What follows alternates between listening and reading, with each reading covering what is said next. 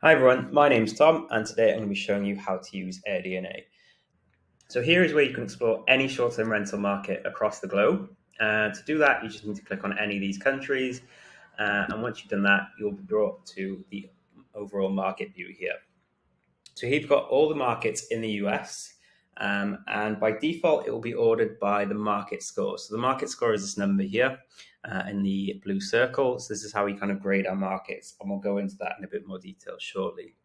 You can change the order. So if you wanted to see markets that performed highest in terms of revenue, you can just click that there, and that'll show us the highest performers for revenue.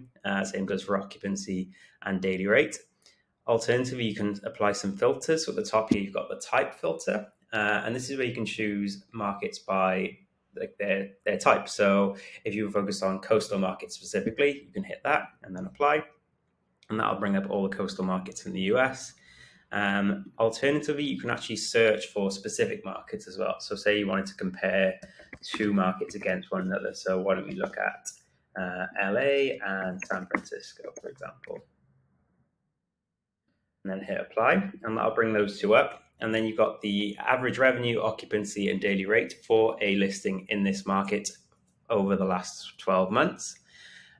So let's click onto San Francisco and look at that in a bit more detail. So you can see on the right here, the map is updated and we're looking at San Francisco. And on the left here, you've got that market score. So these are the metrics that go into this market score calculation. So we look at investability, rental demand, revenue growth, seasonality, and regulation. And they all go to work in tandem to create this overall score. On the right here, you've also got the average for a property in this market across. You've got revenue, occupancy, average daily rate, as well as RevPAR.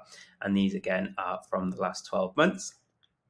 And then if we scroll down, we've got a bit more information on the market on the whole. So you've got the number of available listings, listings by rental size. You can see it's predominantly one-bed listings in San Francisco. You've also got amenities, which is super useful. So you can kind of see what's a need to have in this market and maybe what's like a nice to have, as well as the largest property managers in the market as well. So that's some very high level information on the market. If we scroll down, you've got occupancy, revenue, rate, and RevPAR. So this is where we can get a bit more detailed in our analysis. So occupancy comes up first, and this is the occupancy rate by month, the average occupancy rate for San Francisco. You can actually change the length of time on these. So if you want to, you can go back as far as the last 5 years if you want and see how that's changed over time. Also, if you click on the questions themselves, these represent kind of different metrics. So how long we guess staying. So you've got the average length of stay now. So you can see in January of 2023, for example, it was 3.5 days. And the other thing to make note of is you've got the option to export all of the data. So any of these graphs across any of these timeframes, you can export to a CSV file. So you can then pull that into a spreadsheet and kind of do a bit more in-depth analysis if you like.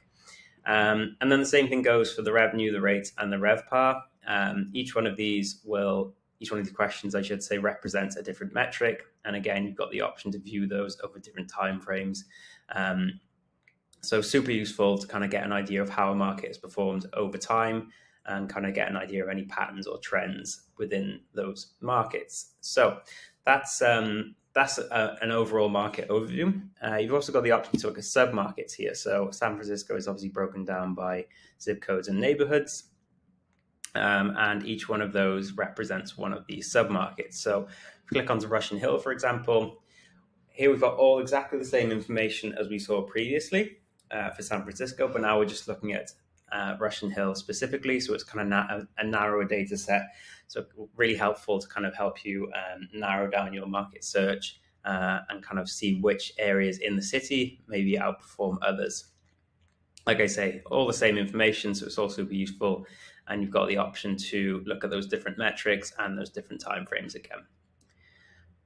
Okay, so let's look at STR listings now. So this is another area you can make use of the filters. So the STR listings page does show all the STR listings in the market that you've got pulled up. So in this case, we're looking at Russian Hill. Again, you've got the option to use those filters. So you've got the listing filters here, so you can look at different listing types, different real estate types, limit the number of bedrooms or bathrooms, as well as how many it can accommodate. And the more, you've got the option to look at price tiers, whether they're professionally managed or not, and a couple more filters that will be coming soon to the app. So let's just close that. You can also then click on the map here. Each one of these dots represents a listing, and you can click onto it and I'll take you to the listing page. Alternatively, you can just do it from the listings page on the left here. And once you've done that, it'll give you very high level information on this property's performance over the last 12 months. Really useful here. You can see obviously where it's located, the type of property it is, and where it sits in what kind of price tier. So in this case, we're looking at an upscale property. You can click on the images, kind of scroll through, see what kind of property it is. You know, if you're doing property comparison, kind of working out where your listing might sit against another one of these, this is obviously really helpful to go through. So we'll just close that. And then you've got, its performance over the last 12 months. You've got revenue, average daily rate, as well as occupancy. So that's kind of how you can use AirDNA to go from a very zoomed out view all the way to an individual listing. The other really useful feature we obviously have is our property earning potential calculator. So if you input an address here, we can give you an idea how much that property could generate as a short-term rental over the next 12 months. I just input an address. We've got the option to change the number of bedrooms, bathrooms, and guests it can accommodate, and that will have an impact on the pricing projection. So let's just change these a little bit. Update. And you can see that figure has changed. So you've got the revenue projection. That figure is based on full-time availability over the next 12 months, the average daily rate you'll be able to charge, and the projected occupancy rate during that time. You've also got the financial calculator. So if you open that up, you've got the option to input a purchase price here. So we'll do that. And then any annual operating costs. So what it's going to cost you to run the property as a short-term rental over the next 12 months, as well as any startup costs you anticipate going forward. So then we hit save. You can see you've got the net income, the expenses, and then in turn the cap rate. So it can kind of give you an idea of what this property could generate as a return on investment over that first year. And then we've got the revenue broken down by month over the next 12 months. You can kind of see the high and low points across that time as well. You've got the how has the estimate changed over time. So this takes into account market trends, and again you can see. You can change this to the last 2 years as well as the last 12 months to kind of see how that's changed over time. And then right at the bottom, you've got top competitors. So these are the properties that we've determined are the most comparable to the address that you've entered. Really useful because you can click on these again, go to the listing page, see how they performed over time, see how similar they are to your property in terms of the bedroom, bathroom, and guest count, but also whether they have any amenities that your property doesn't have, or anything that kind of sets them apart in that way. And you can scroll across here to see them all. So that is a very brief look at AirDNA. Thanks very much.